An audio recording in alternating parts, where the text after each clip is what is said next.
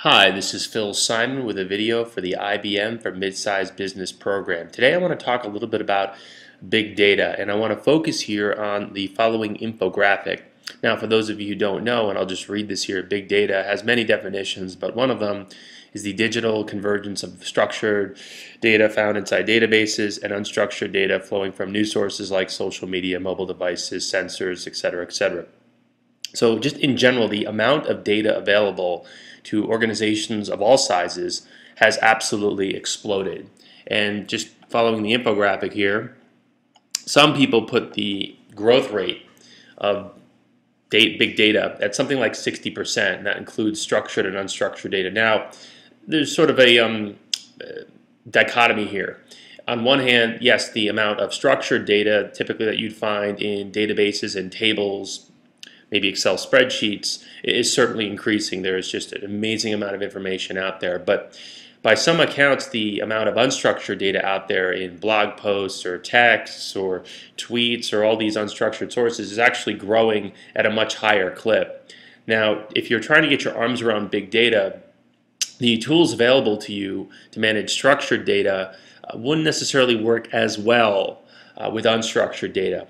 It's also important to point out that there is such a thing as semi-structured data. In other words, data that does not sort of neatly fall into the category of structured data, say a list of customers or employees or sales figures, and unstructured data.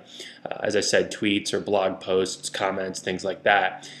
What's more, it's actually easy to take some of your unstructured data and make it more structured. I've personally done this for a number of different clients.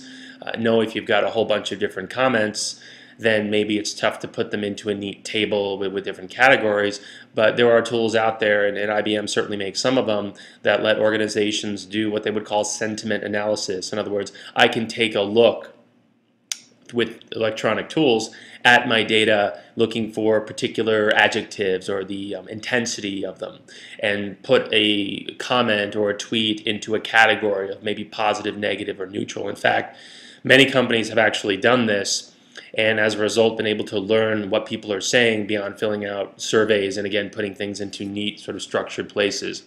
Now, getting back to the infographic here, this just sort of supports this overall notion that the amount of data is growing. And if you don't know what here a ZB is, or zettabyte, let's just say that it's a tremendous amount of information. Now, sort of feeding the rise of big data, among many things, are the decrease in the cost of storage and the increase in broadband. Certainly going back 10 to 15 years when the internet was still sort of taking foot, if you were dialing up on a dial-up connection and connecting to the internet, and you didn't have a great deal of storage capability, or storage was very expensive, right? We really didn't hear about such things as cloud computing.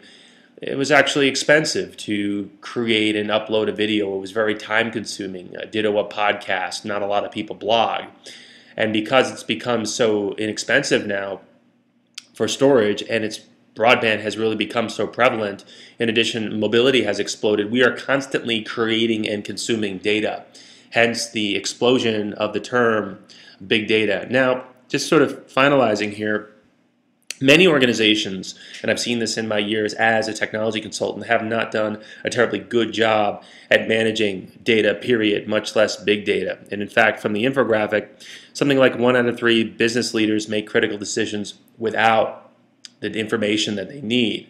And it's very difficult to get the right information. In fact, something that you'll hear typically in the data management space is, I have all the data I need, I just need more information. So big data represents potentially a means for organizations to get their arms around not only the structured data, but the unstructured and the semi-structured data. And it depends on the industry and what you're doing with the data, but there obviously are significant benefits for organizations that are doing interesting things with big data. Certainly if you've got the right information at the right place at the right time in front of the right people, then all else equal, I would argue you're probably going to make a superior decision. One final thing on big data: having complete and accurate information sometimes isn't possible, right? It is maybe impossible to capture every comment or tweet or video or every transaction for whatever reason. And Voltaire has one of my favorite sayings, that perfect is the enemy of good. So at some point, you really need to stop looking for 100% accurate or complete information. Once you have enough data to make what you think is an intelligent business decision, then I would argue you should make it. This is Phil Simon with this post sponsored by IBM Mid-Market Business Program.